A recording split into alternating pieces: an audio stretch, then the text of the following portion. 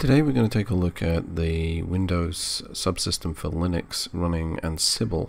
Now I've got a 2019 server that I've already configured, and I've got a 2016 server that I'm just about to configure the WinRM on. This is just going to be a self-signed cert because we have neither of these machines connected to a domain. However, we'll probably go into a domain version in a later video. But for the moment, that's just to make sure that the firewall is correctly set and that these machines are on the network, etc. Now I've got my Ubuntu subsystem installed here, so I'm going to go ahead and now install the Python component and also the Ansible component. So I'm just going to go ahead and get those with an apt-get install, and once they're installed we'll start showing you how you can use Ansible under the Windows Linux subsystem. And for now I'm probably just going to call it WLS because frankly it's a lot easier to say. So while we wait for the install to run, and this does take a fair bit, so what I'm going to do is speed the video ahead a little. So we're now going to run at about 4 or 5 times the real speed in order to just skip us ahead toward the end of the installation. Depending on the speed of your internet connection, obviously this might take some time. I've got a decent connection and it still took a good 5 to 6 minutes for this to run. Realistically, depends up to your machine speed and internet really. So anyway, after the installation we're going to go ahead and start configuring the host file in Ansible. So first of all we're going to clear the screen and we're going to go into the Ansible host file. Now that's stored under the ECT, then under Ansible, and then under hosts. So we're just going to go ahead and configure that. Now remember, if you're not root, you need root privileges for this. And rather than create a blank file, I'm just going to ignore the examples here and just add to the bottom of it, simply to save time. Realistically, it's best if you clean this file out or just make note of it somewhere in case you ever need to refer to the examples.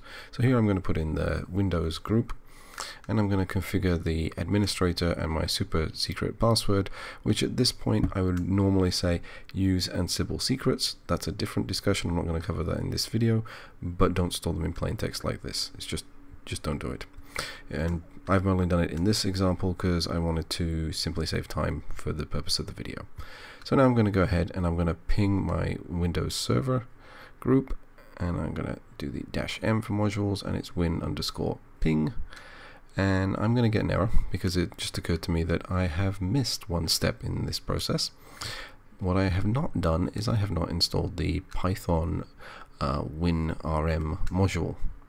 So I'm just going to clear this, and we're going to go ahead and do a pin install, and we're going to need to do this as admin as well, so in this case the sudo, and we're going to install the Python or py WinRM, and we want a version 0.3 or greater, so we're just going to do the greater than or equal to, and then .0.3.0, and we'll hopefully get a reasonable version. So in this case we have pulled back. Now we can go ahead and try our ping again, and this time around we should receive a successful response. So that's from first host, and there's a second host. So we're now able to connect to both of the servers. Now since we've done the basic of checking that we've got simple connectivity, let's go ahead and create a playbook. Now playbooks are nothing more than just a simple set of instructions as to what you want to do with these machines. So in this particular example, I know that I already have WinZip 7 on one of the machines, but I don't have it on the other. So whichever machine doesn't have it is going to have it installed, and it's going to be done by the Chocolatey package. Now I also know that Chocolatey is not on the 2016 machine. So when we do the run for our playbook here, what we should see is the gathering task goes okay, and then when we get to the task that says install 7-zip, the 7-zip is going to come back as successful on one, and then the other one is going to tell us that it's not there and Chocolatey is not there, so it's going to go ahead and install Chocolatey, and then it's going to install 7-zip. So we're just going to wait a moment for this to run. Now what I've done is I've not sped up this part of the video. I want you to see what it runs like in real time. So this is the speed it took to connect to the other machines, run through the configuration. So here you can see that it's found that one machine didn't have Chocolatey and didn't have 7-zip. So it's gone ahead and installed Chocolatey and installed 7-zip. And then it's moved on to the next task, which is the critical Windows updates. Now I took the liberty of installing the critical updates before this video because frankly it takes forever otherwise, and we'd have another 20 minutes of runtime that I need to speed my way through. So just checking that 7-zip has been installed, and I just want to show you also one behavioral thing. If you do a Choco list, which should usually list the Chocolatey packages, you're going to get a failure because we're still logged in. And it's only in this circumstance that I've seen this behavior. Normally, if you're installing as that user, Chocolatey will immediately run from the command prompt, but in this particular instance, because we've installed it remotely, that kind of only works if I log out and in again, and then everything fires up and I can do a Choco list.